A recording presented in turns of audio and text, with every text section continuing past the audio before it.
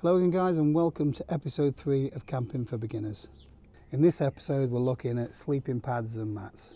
I'm going to be talking about most of the things that you might want to consider when it comes to how to choose a sleeping mat or sleeping pad to take with you on your backpacking or your camping trips. We're going to look at things like pack size and weight, comfort and reliability, how much insulation that they're going to give you from the cold, and how much they're going to hammer your pocket when it comes to cost. Before I crack on with it, if you've already got a sleeping mat or sleeping pad, then please let me know which one you've got in the comments below. I'd be interested to know what everyone else is using, especially if you've got any horror stories or any good feedback when it comes to using these kind of products on your camping trips. If you're new to the channel, you might want to start with episode 1 of this series, which I'll link in the corner somewhere. Anyway, time to crack on with it. So before I go into all of the details, I'll show you my current selection of sleeping pads and mats. Starting with the smallest, which is the X-Bed Hyperlight, and I've got the Thermarest NeoAir X-Lite. I believe this is a Highlander foil blanket, which just adds a little bit of extra insulation to the other pads. And I've got the Big Agnes 3rd Degree closed cell foam mat, and then finally this is the Thermarest Z-Lite Sol, S-O-L, which is another closed cell foam mat. So choosing the correct sleeping pad or mat can make a massive difference to your camping experience. It can be the difference between a nice cozy warm night and a freezing cold night, or a nice comfortable sleep, or having rocks or bumpy ground keeping you awake at night. So as you can see here, sleeping pads and mats come in all different shapes and sizes, and usually they come in 3 types of construction. They're either a closed cell foam mat, a self-inflating sleeping pad, or an inflatable air mattress. So the first type we're going to take a look at is the closed cell foam mat. So the closed cell foam mat is the type of mat that we all grew up with in the Boy Scouts or when we did our Duke of Edinburgh Awards scheme. They're very bulky, but they're also very lightweight. They're usually constructed by bonding 2 pieces of closed cell foam together, and a lot of these kind of foam mats also have a reflective coating on them to help improve insulation. A lot of them also have these little pockets in them where your sleeping bag can trap air in it, and that can also add to the insulation properties. So the difference between closed cell foam and open cell foam is that the closed cell foam doesn't allow any sort of water to absorb into it or to penetrate the pad. So if you imagine an open cell foam is like a sponge, so that would absorb lots of moisture, whereas this will actually keep the moisture and the water out. So as you can see, this kind of pad is very bulky, so it tends to be strapped to the outside of your pack. But it's also pretty much indestructible. So if you wanted to, you could give it a little bit of a stab and it's not going to really damage it too much. So because you can't really puncture this type of mat, it makes it the most reliable type of sleeping mat that you can buy. They're also incredibly easy to set up. So basically you can just lie it out flat and that's it, job done. You can see where this one's had a little bit of damage, but it doesn't affect the performance at all. But the main problem with this kind of sleeping mat is its lack of comfort. So as you can see, it's not very thick at all, and if you're a side sleeper especially, this might not be the best choice of sleeping mat for you, because you can still feel all of the lumps and bumps from the ground underneath. So this particular type of foam mat is a folding mat, so it concertinas up to make a reasonably compact bit of kit which can strap to the back of your pack. But a lot of closed cell foam mats just roll up like this particular one from Big Agnes.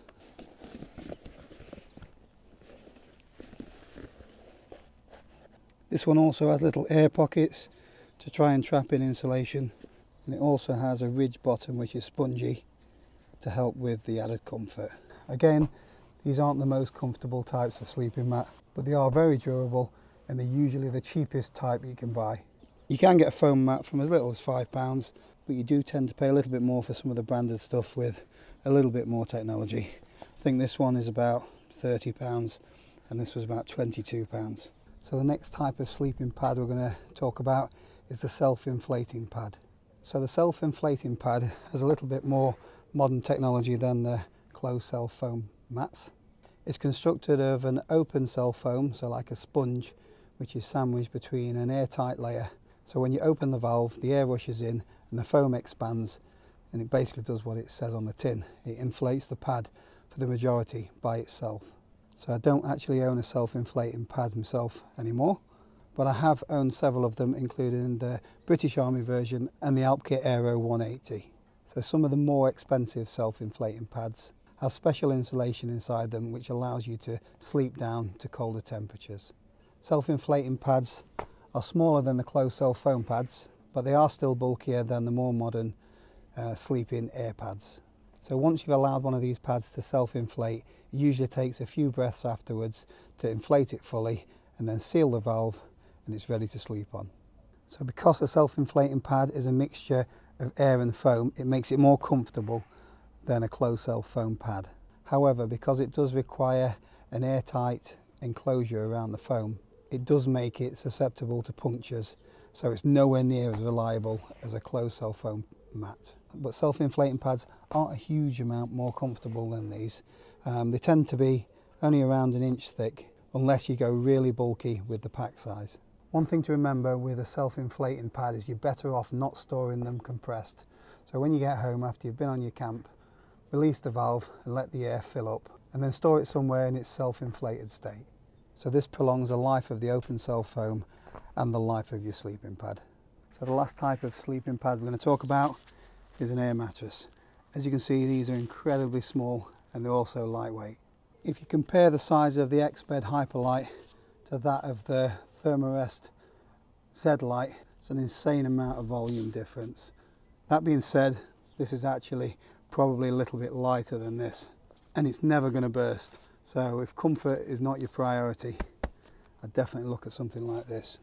So the main advantages for me for air mattress is that they're incredibly lightweight, their pack size is virtually nothing, and they're so much more comfortable than the other types of mat. But these type of pads definitely require more work as they need inflating. So there's a number of different ways on how you can inflate these pads. The main method that most people use is just to open the valve and to blow in it.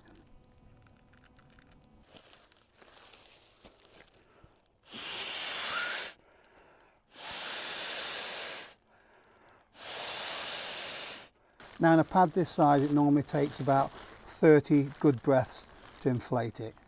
So one of the issues that I've had with actually blowing into the pad, I'll show you a little bit later with this pad, is that adding moisture from your breath adds moisture inside your pad.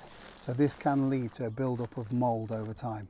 So there are a number of solutions for not getting moisture in your air pad. So the first one I'm going to show you is a pump sack inflator. This is basically a large dry bag. This particular one from Thermarest got a hole in it which fits over your valve on your sleeping pad.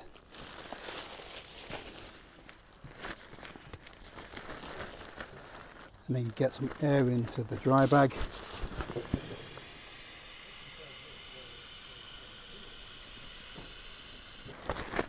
There's one.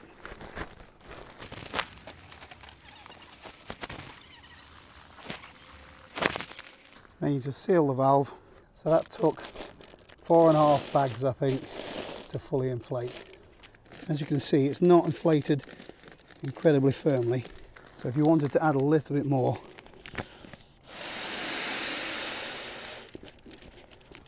just put one breath in, but that has drastically reduced the amount of moisture that's gone in there. So Thermarest also supply a mini electric pump which you can use to inflate the pad. It takes about 5 or 10 minutes, but you can just plug it in and leave it. That does require it having batteries though, and in cold weather that can be a little bit unreliable. So for that reason, most of the time I take a pump sack. This type of pad inflates slightly differently. There's a little plug and the pump sack just clips straight into the sleeping pad.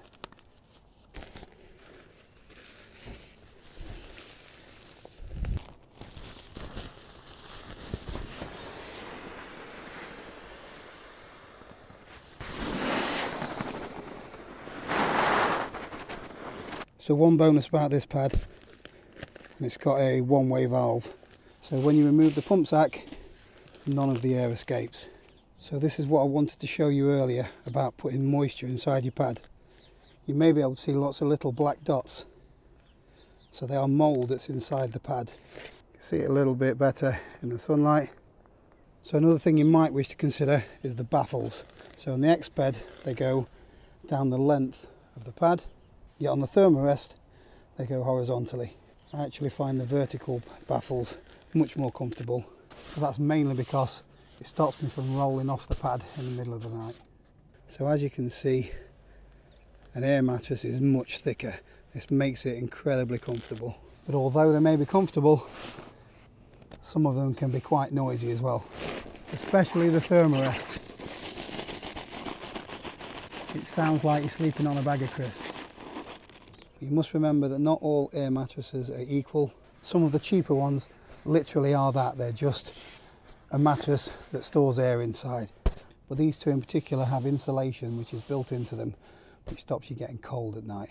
Some of the cheaper air mattresses offer no insulation whatsoever, so therefore no matter what your sleeping bag is, you're still probably going to end up with a cold night in the colder months. So although these mattresses are incredibly comfortable, they're also very vulnerable when it comes to punctures. A few years back, air mattresses were not very reliable, but some of the materials now are much better, and there are cases where people have done things like the Appalachian Trail and have slept for hundreds of nights without any sort of problems on something like a Thermarest. But that doesn't mean that you won't get punctures, so it's important that you always take the repair kit with you. Most mattresses come with a repair kit supplied.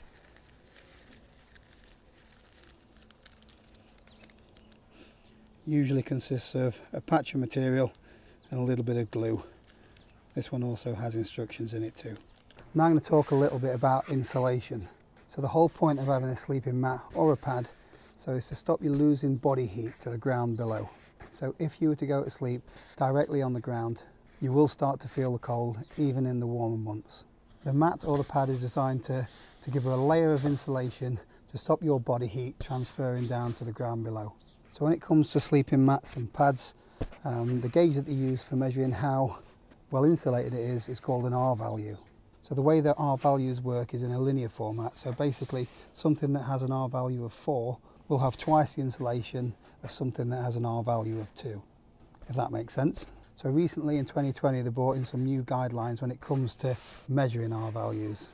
It used to be the case that manufacturers could just simply slap an R value on the packaging and say that the product would go down to a certain temperature. But now in order to do that they've got to demonstrate and have testing done to ensure that the R value is correct. So you get different R values for different sleeping pads and mats. The R value of a NeoAir X Lite is 4.2, whereas the R value of this Z Lite is only 2. So therefore, you'll get just over twice as much insulation from the ground below using the X Lite over the Z Lite. There are websites that you can go on to get information on what R value translate to roughly in temperature. The X Lite goes down to about -6 degrees Celsius, which I can confirm is pretty accurate. And I find that does me for most of the time in the UK. There is something you can do, however, is to increase the R value of your sleeping pad, is to double them up. So putting your air mattress on top of a closed sole mat will make a big difference in the overall insulation value of your sleeping system. So as you may have seen in one of my earlier videos, I did have a little bit of a mishap with the NeoAir X Lite. So one of the baffles burst out a little bit. It didn't deflate, but it did have a bulge inside the air mattress, which made it uncomfortable for the night. So it did rock my confidence a little bit in air mattresses. So especially in cold weather, if you were to lose the inflation in this permanently, you're going to have a very cold night. So now I've started taking a closed cell foam mat with me as well. So not only does it give me extra insulation, but it gives me peace of mind that if the air mattress does let me down for any reason, I have got a backup and I'm not going to be laid directly on cold ground. So one other thing to bear in mind with an air mattress, if it does state an R value, it's for when the pad is completely inflated. Sometimes I like to let a little bit of air out the mattress, which makes it a little less firm and more comfortable. However, that will reduce the R value slightly. I'm not sure what the percentage will be, but please bear that in mind. I'm now going to talk a little bit about the variety in costs when it comes to sleeping pads and mats. You can pay huge amounts of cash, especially for the more modern air mattresses. So good quality air mattresses can range from anywhere up to £50 to £200, which is a huge investment when it comes to something you're just going to use when you're camping. So if you're somebody that's not going to go camping very often, I wouldn't recommend that you spend the money on something like an X-bed or a thermarest, because you're just not going to get good value for money. You're much better off buying a cheap closed cell foam mat and then adding a cheap air mattress to it to give you that little bit of extra comfort. However, if you're the sort of person that takes your camping a little bit more seriously, you go out regular, you go to some quite remote places where it can get chilly, then it's probably going to be a good investment to get something a little bit more professional. But if you can live without comfort for a little while, you can't go wrong with just a closed cell foam mat. It's cheap as chips and it'll last you forever. So in summary, when it comes to choosing a sleeping pad or mat, it's all about prioritising your needs. As we've already discussed, there's lots of things to consider, such as comfort, pack size, weight, the insulation value, and obviously how much it costs. I do believe if you're going to take your camping seriously, then it would be a wise move to invest in something that is a little bit more professional. But if you're only going out once in a blue moon, I wouldn't bother shelling out for something that's going to cost you £100 just to make one night comfortable. For the more budget friendly, I would consider doubling up when it comes to a cheap air mattress and a closed cell foam mat. You can always supplement it with something like this £5 Highlander lightweight foil mat, which will add a little bit more warmth to your sleep system. One important thing to bear in mind is that your sleeping pad is just part of your sleeping system. If you haven't got a sleeping bag that isn't up to the job, then your sleeping pad can only do so much. And vice versa, if you've got a really good sleeping bag, yet you haven't got any insulation from the ground, the temperature rating of your sleeping bag will be drastically reduced. Please let me know in the comments below what kind of sleeping pad you use. I'm especially interested if anyone's used the Sea to Summit pads, as I've heard that they're incredibly comfortable. So if you're interested in the next episode in the series where I'll be looking at sleeping bags, then make sure to hit the subscribe button and ding that bell, and that way you'll be notified when the next video is released. Hope you found the video useful, and if you've got any questions at all, drop them in the comments below and I'll try and answer them as quickly as possible.